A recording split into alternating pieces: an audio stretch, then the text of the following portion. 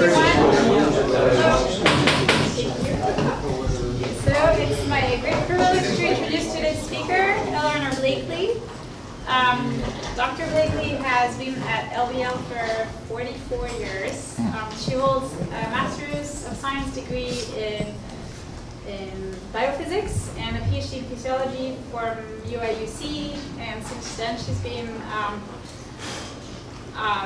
doing a lot of amazing work in radiation biology and radiation therapy, and I think she's going to walk through most of the therapy work that she's done over the past 4 decades, and she's a internationally renowned scientist. She's gotten many prestigious awards, one of which is the Berkeley Lab Citation. It's the most prestigious award that Berkeley Lab gives to its scientists, and also she gave the Taylor Lecture at NCRP, which is also the most distinguished award from NCRP. So please welcome Dr. Berkeley. Thank you, Rebecca. That was a very kind introduction. And I wanted to thank Peter for his invitation to talk to you all about this work. It's my pleasure to discuss hadron therapy. But most people ask me what it is. So I was going to start by just giving you an outline of what I'm going to cover. I'm going to cover a brief history of precision hadron therapy, what it is, how we got to where we are, the basic radiobiology, which I had a privilege to be involved in at the Bell Lab years ago, some clinical outcomes that are very significant to the field, and current and future research opportunities, which are numerous even today. So hadron, the word hadron actually comes from the Greek hadros. It means robust. And a hadron is any elementary subatomic particle that interacts strongly with other particles. This field we call hadron therapy first began here at Berkeley in 1938, when neutron beams were first used in cancer therapy by Dr. Lawrence and others, including many people here at Berkeley Lab. So the charged hadron beams, which are protons and carbon, unlike the neutron, which is uncharged, they have more favorable depth-dose interactions, which maximize at the end of the peak. We call the Bragg peak. And initially in Europe, there was some confusion regarding the terminology of hadron therapy. Back there, it meant only protons, but now it's more generally considered to mean all charged particles, including protons, carbon, or any ion that's charged. And what's most significant about these ions is that both macroscopic and microscopic differences exist in the physical properties of the various charged ion beams, and therefore they have different biological effects. So you say, well, why are people interested in this hadron therapy? Well, currently, as of December 2017, almost 175,000 people have been treated with this radiation modality. That's a lot of people. And of the most are being treated with protons, 150 almost, 1,000. The 2,000 that were treated with helium here at Berkeley Lab were very significant, and I'll explain why later.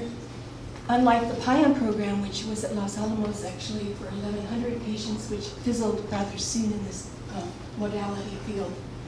But carbon ions is a strong 21,000 people now.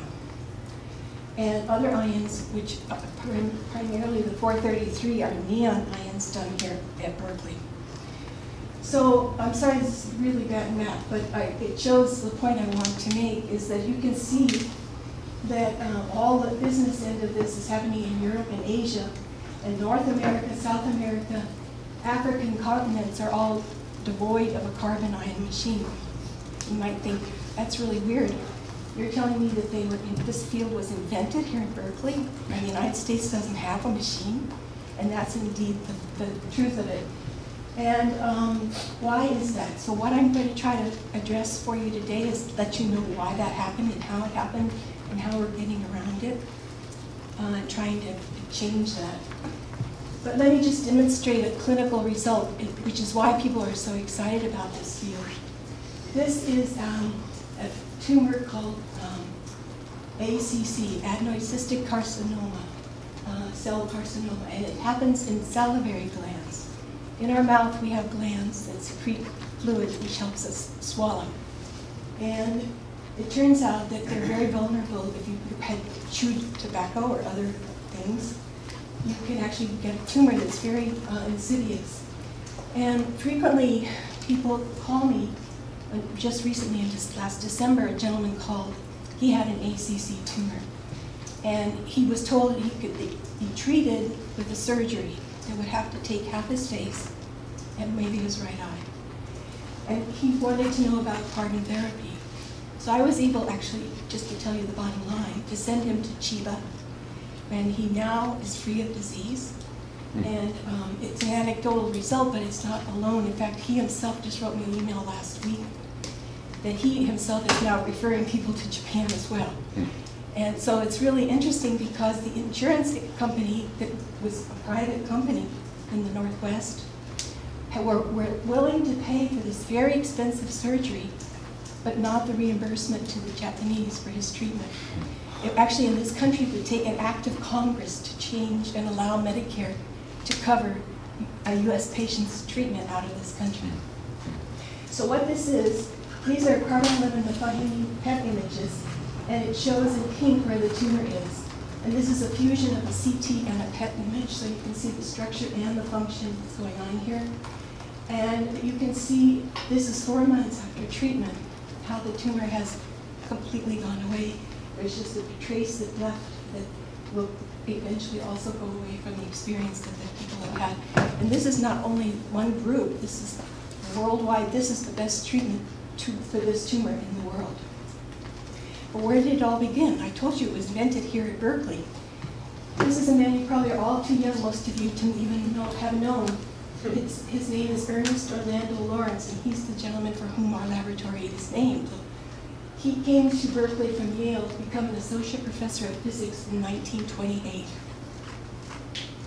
And he invented the first successful cyclotron in 1931. Professor Lawrence and Stanley Livingston of Berkeley designed and constructed a 13-centimeter diameter cyclotron, which literally fit in the palm of your hand, to test the feasibility of the concept. And this is really quite an amazing feat that he accomplished this.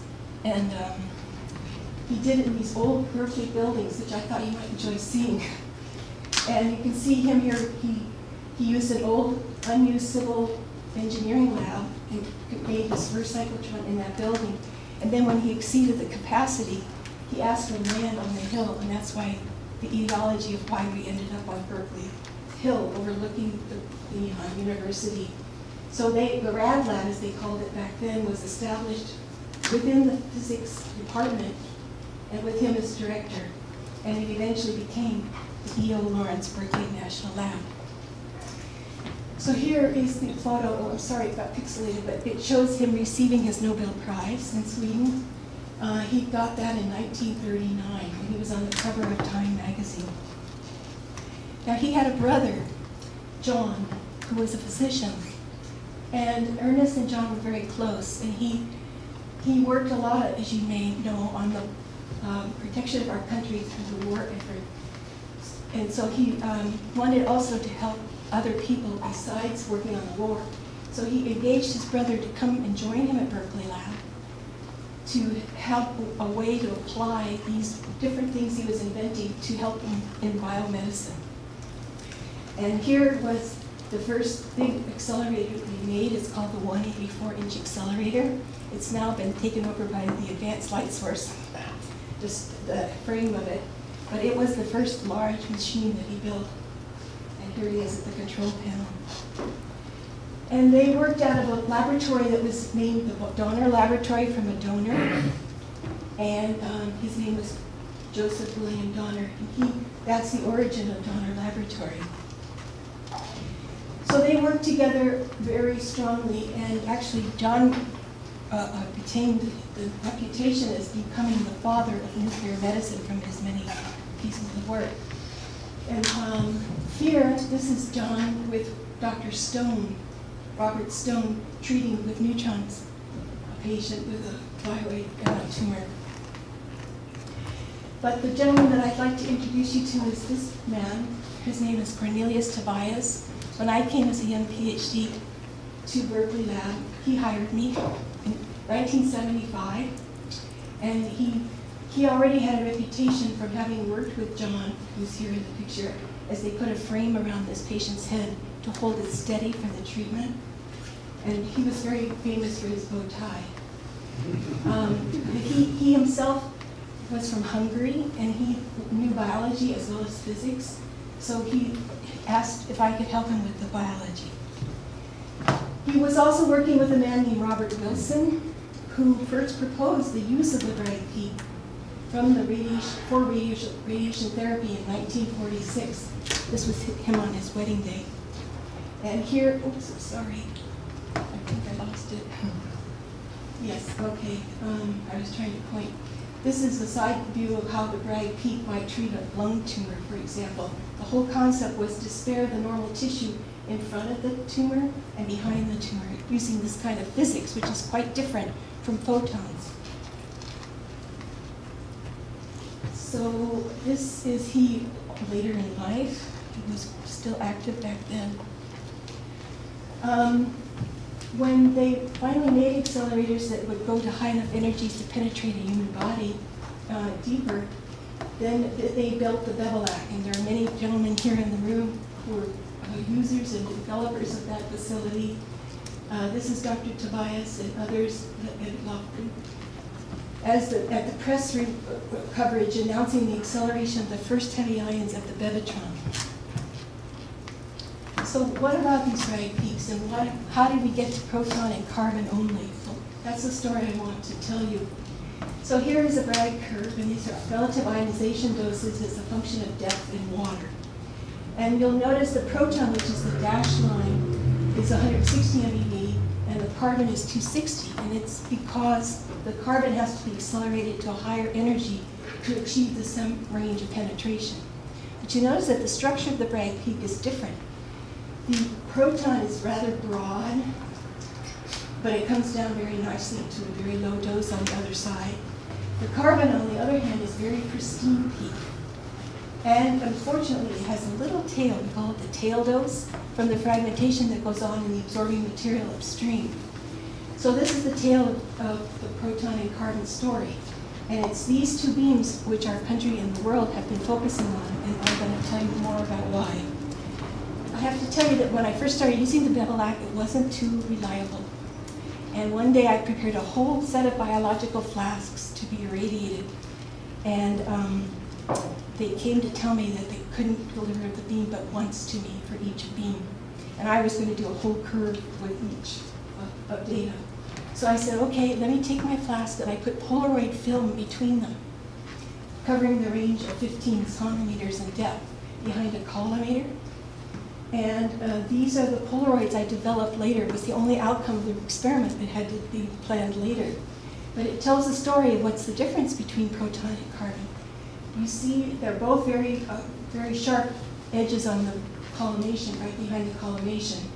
But out here at 15 centimeters in depth into a patient, this carbon is just still crisp, but this proton is a fuzzy tennis ball. And so obviously the dose distribution, if you had a tumor in the center of your brain, is harder physics to achieve the same crisp dose profile. And also the lateral edge is sharper as well. So I'm just going to give you a potpourri of some of these gifts of the carbon, that is why people are so interested in it. Here's a comparison of photons where you see the poor depth dose situation where even though the tumor is here, you actually give a higher dose to the overlying tissues with these photons, unless you use fancy tricks. And even then, it's not as effective. But the very sharp Bragg peak isn't realistic for tumors. Most tumors are not that tiny. Unfortunately, when we discover them, they are bigger.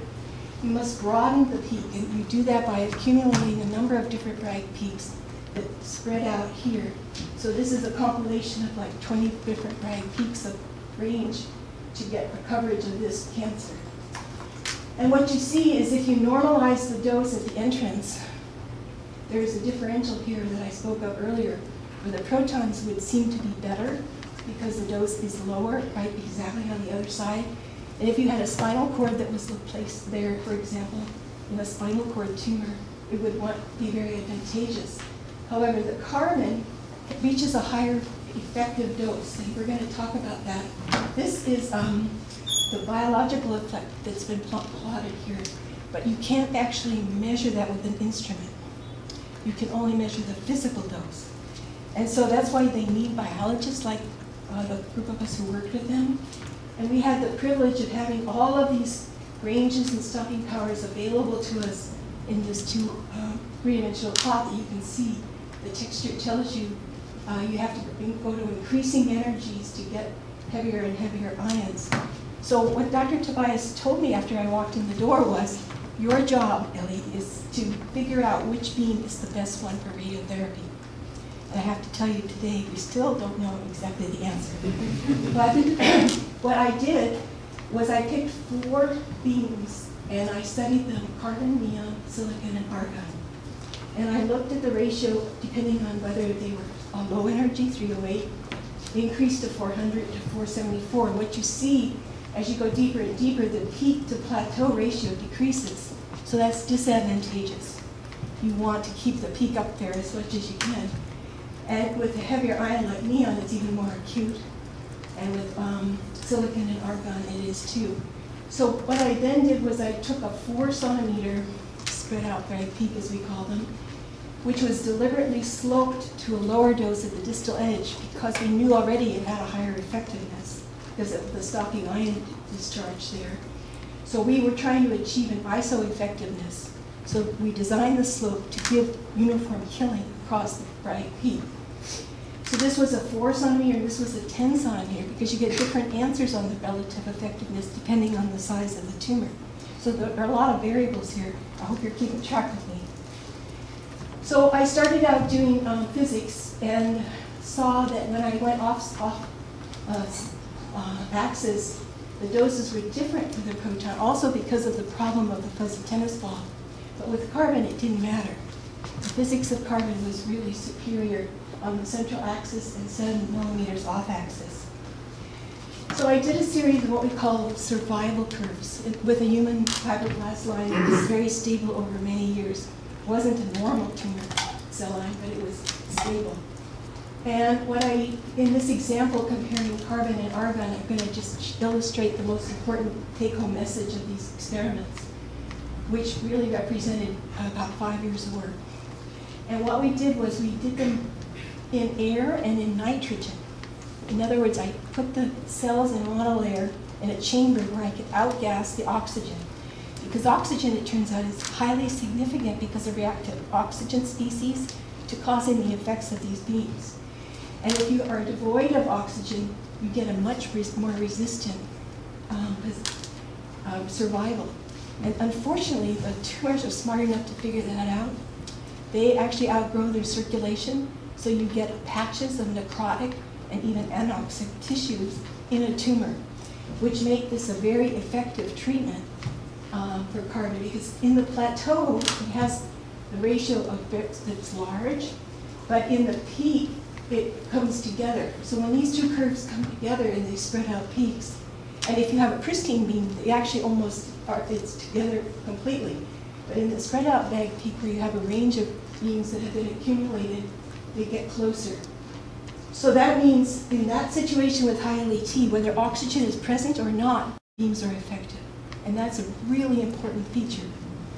Now, when we went to argon, we found we were over the hill. What does that mean? That means this ratio is like this one in the entrance.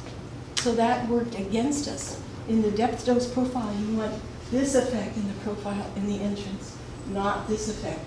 So we dismissed argon off the bat because it was already very effective, especially at the distal edge, but it was too toxic at the beginning of the beam, so we had to eliminate it. So long story short, I plotted ratios of oxygen effect and also RDE, where I did similar studies, and instead of a hypoxic curve, I used photons. And then I can make a ratio we call relative biological effectiveness.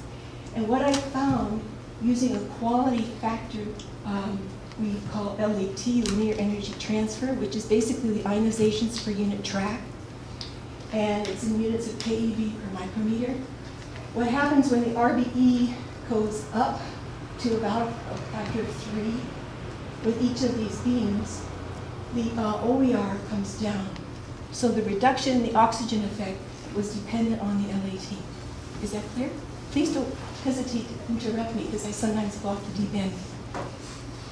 But what also this shows is these three beams, neon, argon, and silicon, each form a different curve on the other side of this peak, which means that is at the same LET, you can have different RBEs.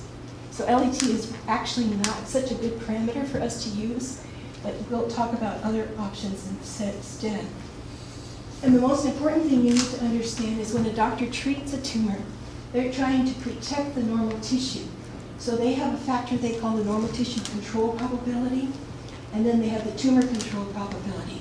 And what they're looking for is the golden ratio here, what they call a therapeutic index, where they can eradicate 90% or almost 90% of the tumor without doing damage to the normal tissue. So that ratio is really key. Just keep that in mind. So now I'm going to show you a simple-minded little plot I made after I finished all this work using plus signs, where it meant 1, 2, or 3 indications. So I compared the high LAT advantage looking at these three parameters, the depth dose, the RBE or the OER, for protons, helium, ions, and neutrons, and these 4 heavy ions. And what we saw was the physical depth dose of the Bragg peak is very excellent. I showed you the sharp, sort of broad peak, but still very sharp proton Bragg peak. Helium is like that, and pions, but not for neutrons. Neutrons are another high LAT source, but they have a very poor depth dose profile. But with regard to the ions, this carbon was just like the proton, as you saw when I plotted them together, but more pristine, tighter peak, even though it had a tail dose. Neon was similar, and silicon was lower, and argon was poor. So we actually dropped off using those 2 ions because of this data set. The RBE in this case is not present for protons. People have been treated, all those thousands of people, assuming an RBE of 1.1. Turns out now we know a little bit more. It could be higher than that, beyond in the peak than has been appreciated before. So RBE is not reduced either by helium or pions, barely by neutrons, but there's a gradient of increase of the RBE as we get to higher and higher ions. And so carbon and neon were the selection that we were picking because we didn't want the silicon and argon because of the poor depth dose. And finally, when we looked at the oxygen enhancement ratio, there is no difference for protons. It does not kill hypoxic cells. And helium is modest, and so is ions. And neutrons, though, were very good at reducing the oxygen effect. And carbon was okay, neon was better. So we actually ended up using neon for most of our clinical work. A recent publication by a manufacturer of accelerators. Yes?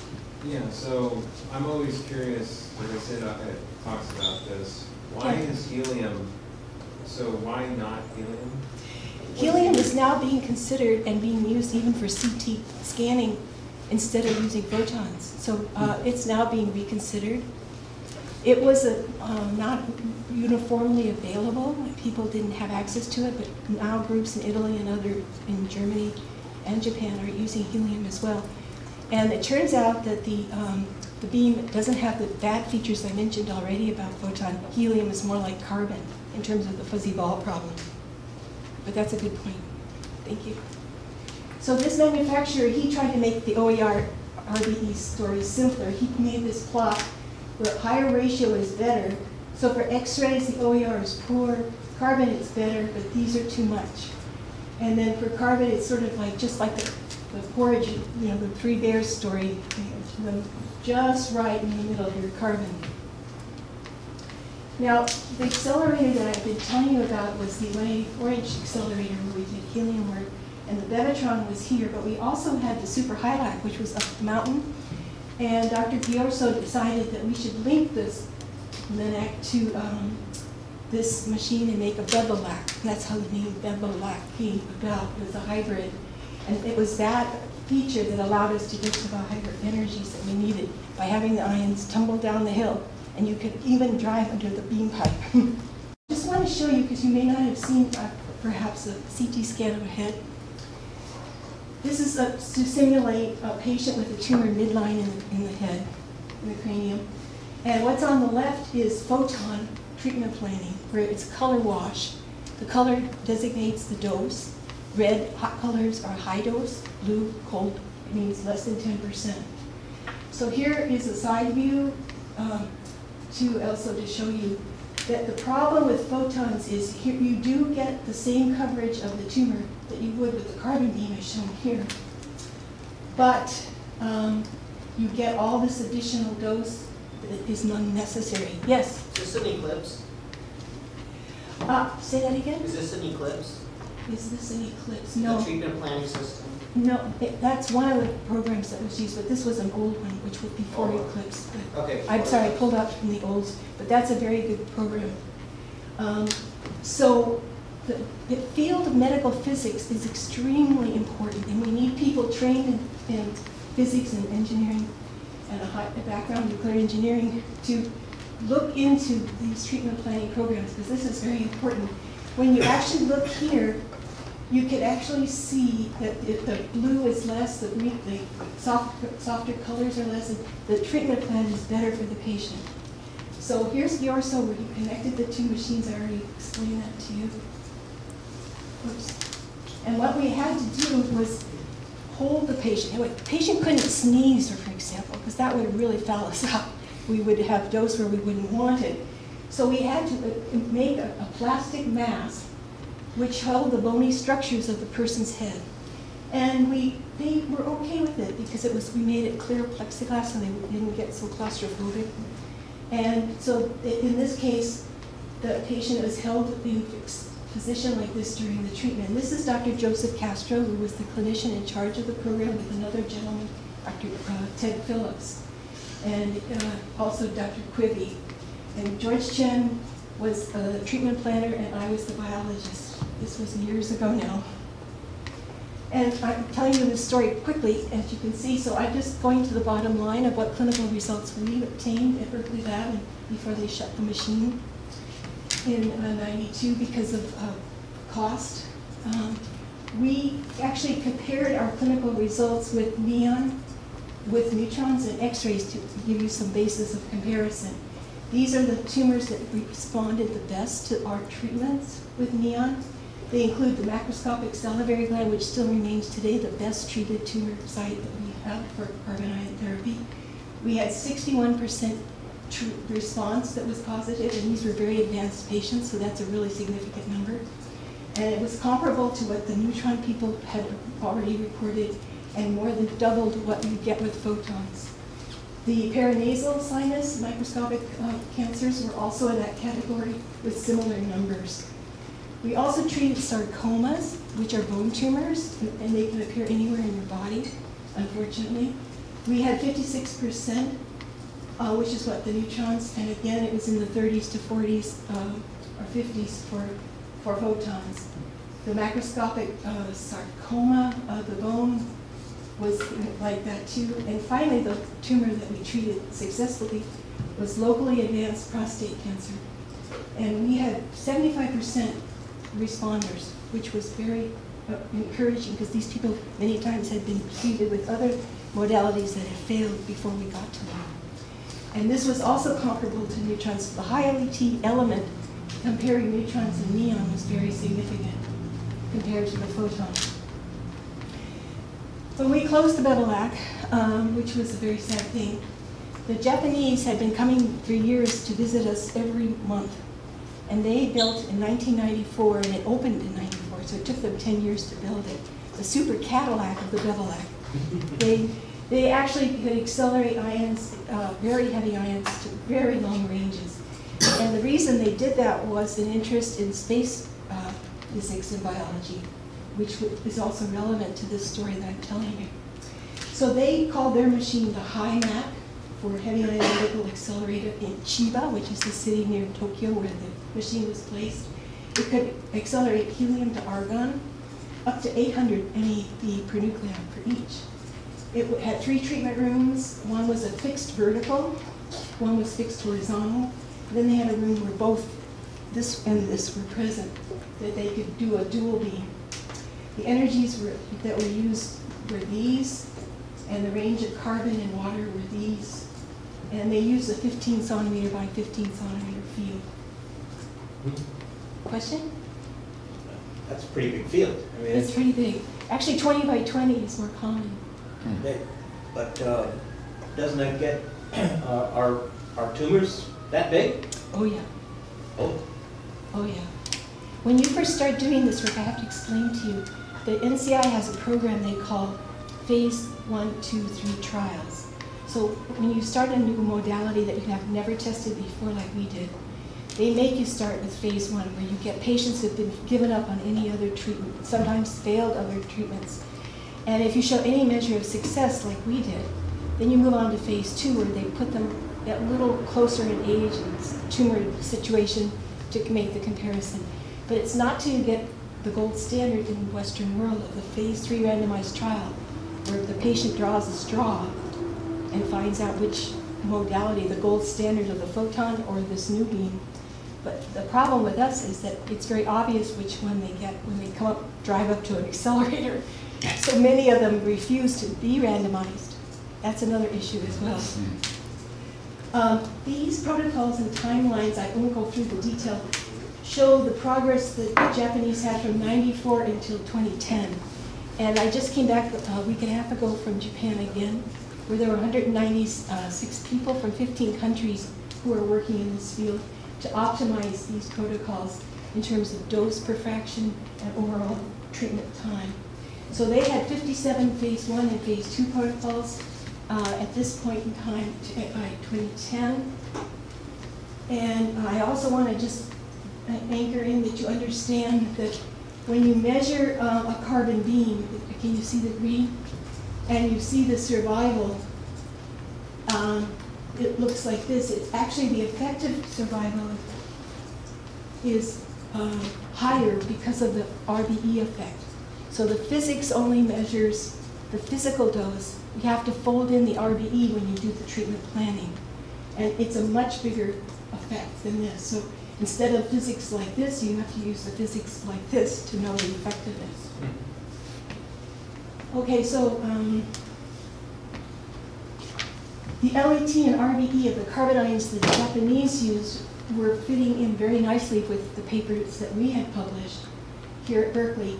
And they noticed that in the distal edge, it was equivalent to fast neutrons, and they had a many-year experience treating patients with neutrons. So that helped them actually planning clinically how to respond to these patients. And it really matters a lot, the edge of margin with the tumor and a normal tissue. And that is a very particular issue we'll talk about here. So again, the dose per fraction of the physical dose is the Bragg curve here that's spread out with the distal edge being sloped to reduce so that you get an ISO effect. The biological effect actually is the RBE folded in, but in addition, they used what they called clinical judgment, which was a little bit subjective, to fold in an RBE, and it was with caution. They were trying to do this. So they actually, even though we irradiated the first carbon patient, they actually did a full clinical trial with carbon. And they used, after consulting with me actually, their human salivary gland tumor, and which became significant later, I'll tell you in a minute. And they were using simple linear quadratic models to predict what the effects would be in their treatment planning. And they scaled it usually with an RBE of about 3. They later updated this using a model called the MKM, microscopic kinetic model. And it had something to do with their understanding of the size of the targeted lesion and DNA damage. And they showed beautiful data with this model. And just in the interest of time, they treated different array of tumors than we did at Berkeley. They treated prostatitis, which was in common with us. They also treated lung, which was a challenge because when you have a lung tumor and you breathe, which we all need to breathe, then your tumor is moving. It's a moving target. So what they would do is put a transducer on the diaphragm of the patient, triggered to deep inhalation or deep exhalation, and then they would only release the beam when it was in that position. So not every pulse was used to treat, only when the beam and the tumor was in the right position. So they also used some more abdominal tumors, liver, rectum, uterus, pancreas, and including the eye, which we also treated, uveal melanoma, skull base, esophagus, lymph nodes, and lacrimal gland. They enrolled a large number, and they're very meticulous in keeping track of these patients, so they have a tremendous follow-up period. They also benefited from their country's health insurance program. And this is one thing I'd like to just punch home here, is that for their patients, it's about 3 million Japanese yen per patient. In our country, the costing to the insurance company is per fraction. In our country, they feel, a patient may not survive all the fractions necessary. Usually 30 or more fractions were being used for patients with photons. So they actually began with research money from Japan, the blue bars. And when they finally, in 2003, showed such remarkable clinical results, which I'm going to touch upon in a minute here, the orange bars kicked in. So then they got coverage from their insurance company. So this is a difference in our countries that makes the difference, and is the reason underlying why the United States does not have a carbon issue. So the importance of the dose per fraction cannot be overstated. The evidence with the neutron beams and carbon ions indicated that increasing the dose per fraction lowers the RBE of both the tumor and the normal tissue, but the RBE of the tumor did not decrease as rapidly as the RBE of the normal tissue.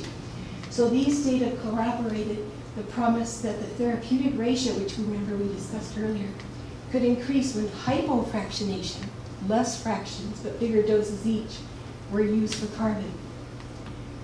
And hypofractionation is what they contributed significantly to. They started with fewer and fewer and fewer. For lung tumors now, they can cure with a single fraction.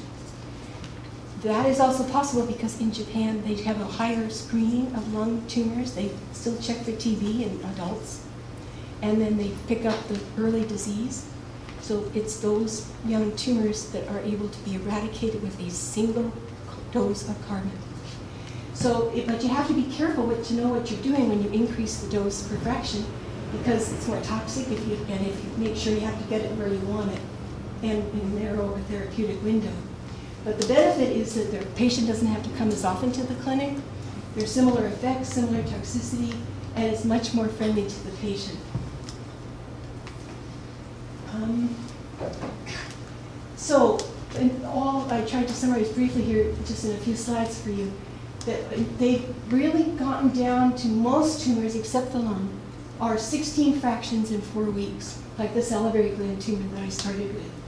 And the tumors they've treated successfully include head and neck lesions, large skull base cancers, which are wrapped around the spinal cord, inoperable sarcoma, post-op recurrent rectal reirradiation after photon radiotherapies that have failed. They have some promising results in lung, liver nodules, where they do have a small fraction number, and also the significant one that has drawn the attention of our Congress finally is the pancreatic cancer outcome. In our country, 9 months is usually the time they give you from diagnosis to live after you've been diagnosed with this disease.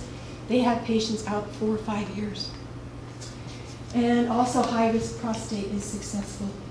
So the clinical studies at the Japanese facility, at this point they'd only had 10,000 of the 20,000 they had irradiated more than 10,000 of them in 60 protocols, and they optimized a number of physical and biological parameters to hypofractionate, and they showed better control and survival compared to regular classic photon treatment.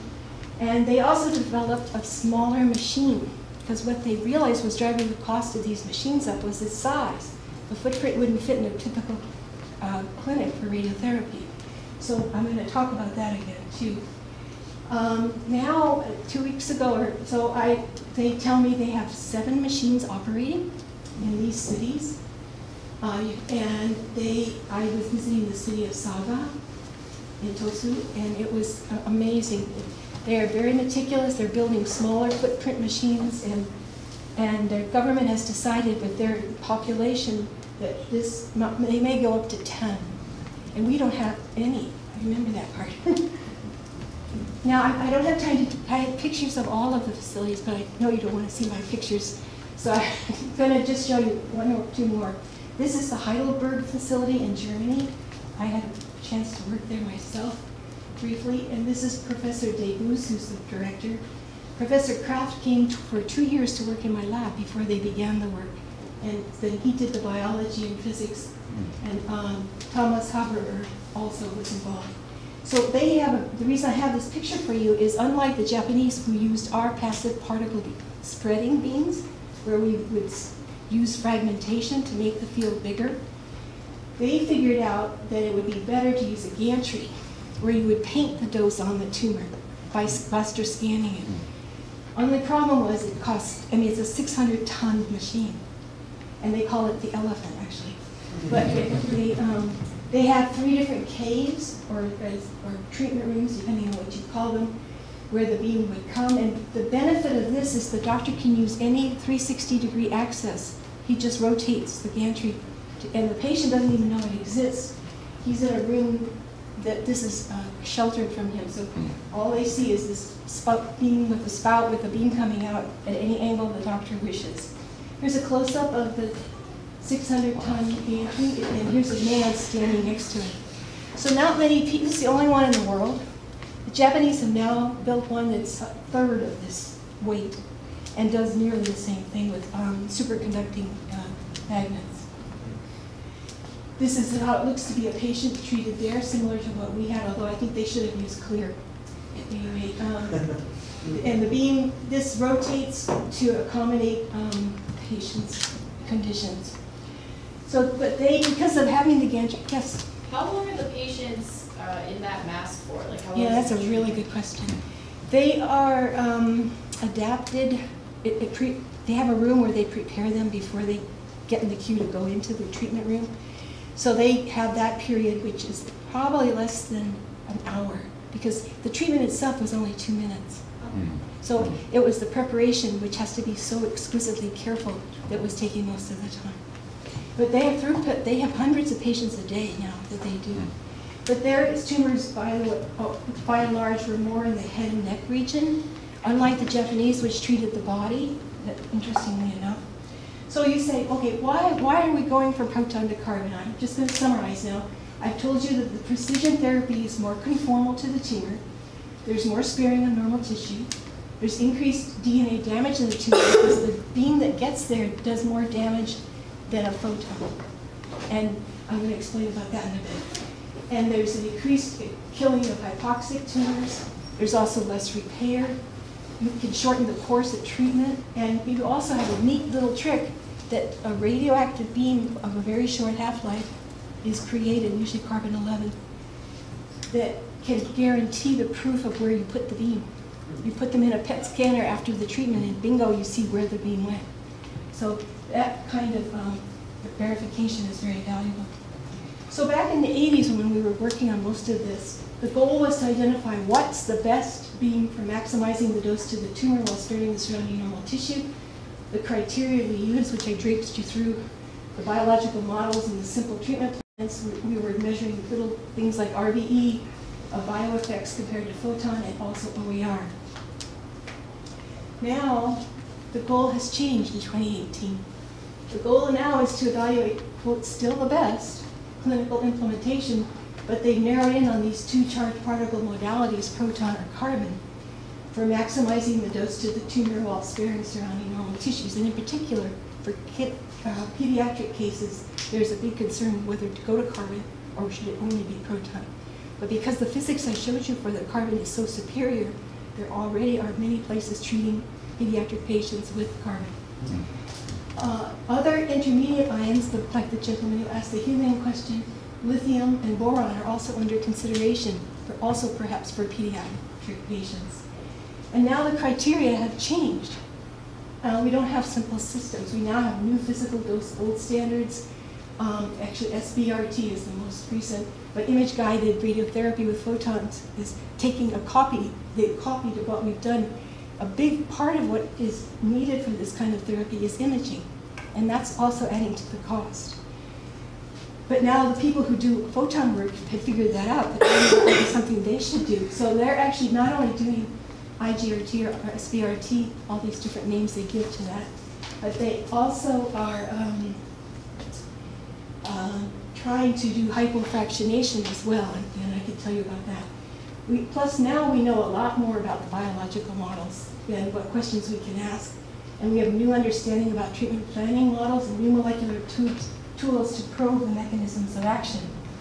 So one thing to take away from my presentation is that it's all about the tracks. That's what's different between photons and particles.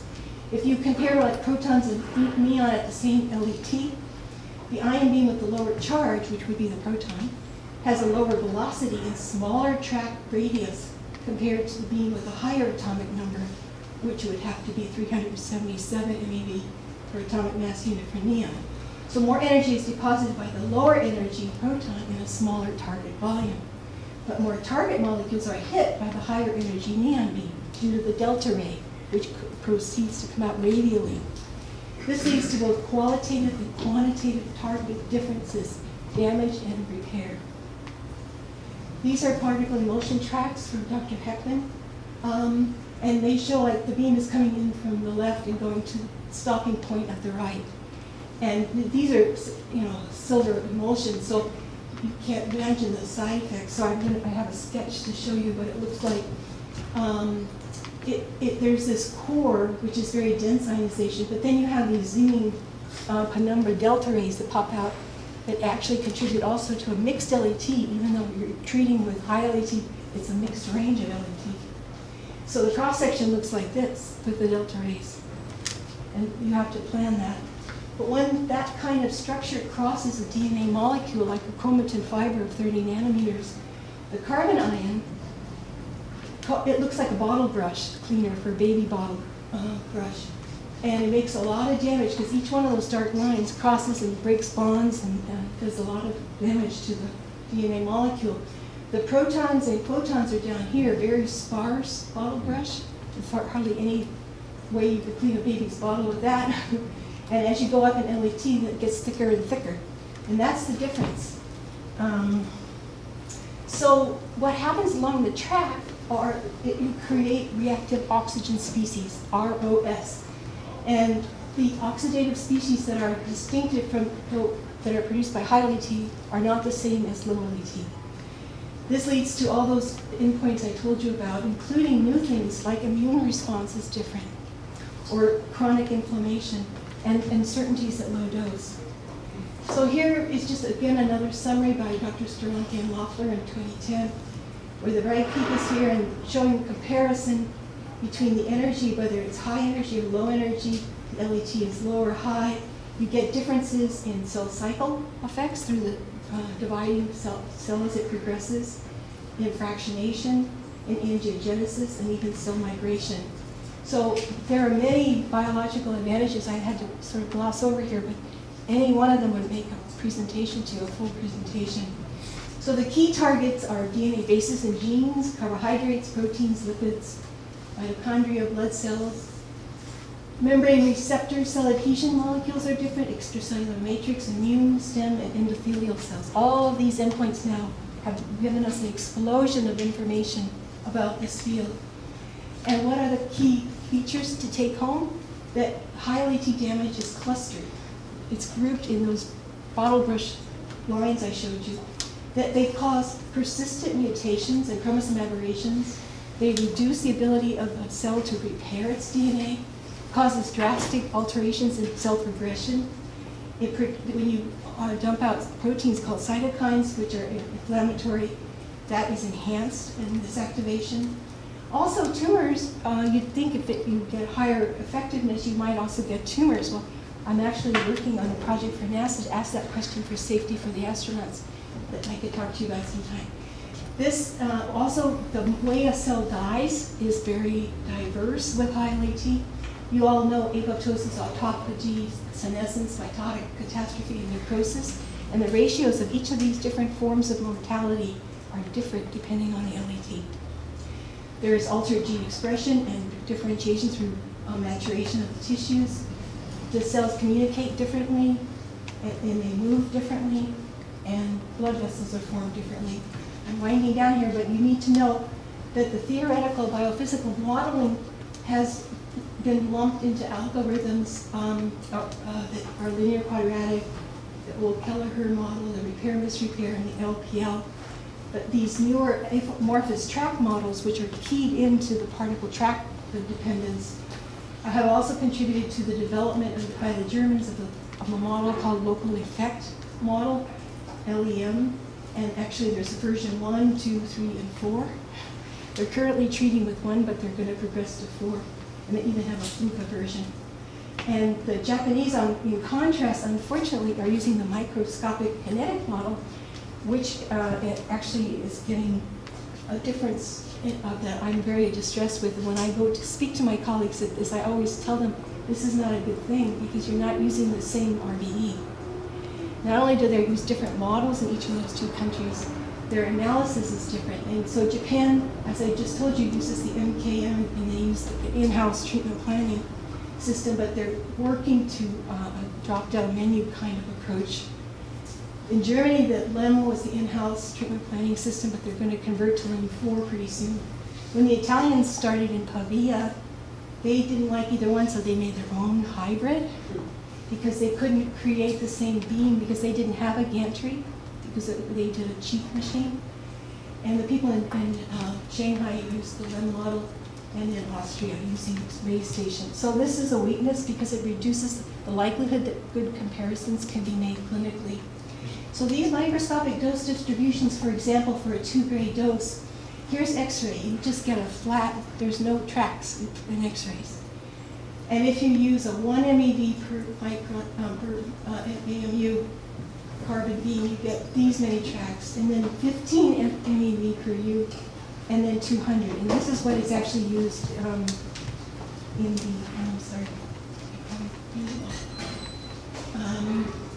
so the LEM assumes that local response is independent of the radiation quality.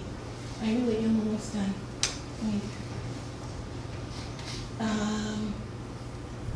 Skip this in the interest of time, but I wanted to show you that in fact they've measured up to 15 to 20% differences between the two models. So it's not a trivial aspect. So also, when you measure things at this dimension, there's an increasing scale because what you have to apply it to is the treatment planning. And in all these changes of scale, there are losses of information. So there still remain issues to standardize this technology, and it begs the question of how we are doing our international standards, which don't exist currently for carbon. But it's still a new era for this field. We have the human genome mapped, and it's a very information-full set of data. We have powerful new genomic and proteomic tools. We can really focus now on individualized medicine, and networks of gene and protein pathways have been identified that are unique. Gene expression profiles are time-dependent. 3D treatment planning can be done, but the modeling still needs more support. So the open questions remain still the optimal particle species for each tumor type, the differential effects in tissue response, volume effects, secondary cancer induction, and individual sensitivity and immunological response. So basically the concept is to have a toolbox of all these ions, and the doctor might pull out the one he needs for a pediatric patient, or he may pull out something else for an aged patient. And that's the goal that we've been trying to settle. But in the meanwhile, we know a whole lot more about what cancer is. And I don't have time because I run over my time. But we know now that cells talk to each other. And in that communication signaling, the crosstalk is different for the different kinds of radiation. And I could tell you about that in very great detail. We've also found links between DNA damage and immune signaling in the genetic searches that have been done, which is very exciting. And then that precipitated actually one picture I'm going to show you of a patient who had a very painful tumor right here on the side, and it was apparently aortic lymph node metastases. And he had also other metastatic disease. So they decided, this is the PET scan, so you can see the tumor is definitely there. This is after treatment of this lesion, all the other lesions in the body disappeared from a carbon. So it means that the immune response, this can happen in some phenomena just with immune response by itself, but it turns out when you irradiate a tumor, it releases an antigen. And if you can then trigger the brake that the cancer puts on your immune system off, then your own body can fight the tumor. And you don't need anything more than one tumor site treated. It's really exciting to do that. I'm sorry I've gone over. So we have a lot of research to do. Let me see. I do think this approach is participating in development of personalized medicine, working with multidisciplinary teams, taking advantage of the vast sets of data that are being accumulated. And my conclusion and summary is that conventional radiobiology and pioneering clinical practice has shown proton and carbon ion beams are each potentially useful for tumor radiotherapy, depending on the details of the clinical application. Helium, oxygen, and neon may also have a role for either radiosensitive or radioresistant tumors. Further modern molecular research in vivo with all ions between proton and neon is needed to inform us of these underlying mechanisms, and we need to reduce the size of the carbon footprint. Now I think what I'm going to do, I do have a little part here which I'm not going to drag you through to tell you a little bit more, but I should tell you that the NIH is open to funding some of this work. And so my closing is to show you a paper by Dr. Coleman, who's in charge of radiation therapy, and the areas that he thinks initiatives would be very happily accepted for funding in the charged particle world. And this is such a change of approach for us to have this be a mission for the United States that it's refreshing. And also the combination with the immune response is one of the drivers. So I think you should just know at the end that in our country what happened in 2013 was they called a meeting. They finally realized that all the world was doing carbon ions that we invented, and we didn't have it. So this is what precipitated the change in the mission. And so they made a call for proposals they called planning grants. I'm terribly sorry. I'm almost there. And it said what happened was we in Berkeley were one of the two groups that were funded. I was one of the 3 PIs on the one funded here. And what we're doing is looking to make smaller the footprint of the machine. So I'm actually working with some of the laser physicists to have an alternative source of ions, because there's a new phenomenon also called flash radiotherapy, which we could talk about differently. But it's very exciting. But since I've already held you here longer than I should have, I apologize. I want to thank you for your attention.